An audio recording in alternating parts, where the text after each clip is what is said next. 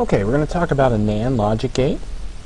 As you can see, a NAND looks very similar to an AND gate, except for it has the inversion bubble here at the end. So let's take a look at what it can output for us. If we take a look at the table here, this is just your basic truth table. If we have 0 and 0, that is 0. 0 inverted is 1. So our output is 1. If we have 0 and 1, 0 and 1 here, that's 0, but 0 inverted is 1.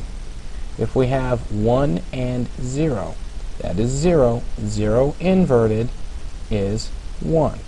If we have 1 and 1, that is 1.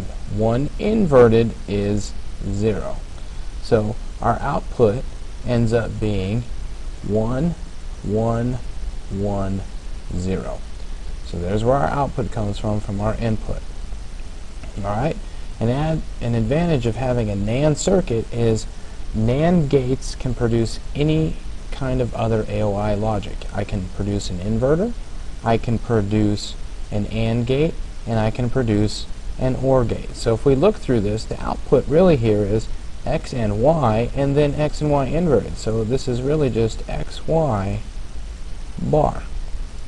Alright, if I wanted to input a single input and just invert it, so if I wanted to replace a standard inverter, alright, so say I'm going to take, just a basic X value or a basic input, a switch, alright, X, and I put it into both inputs of the NAND logic. So here, X and X is X. X inverted is X bar. So there's a way that we use a NAND gate as an inversion gate.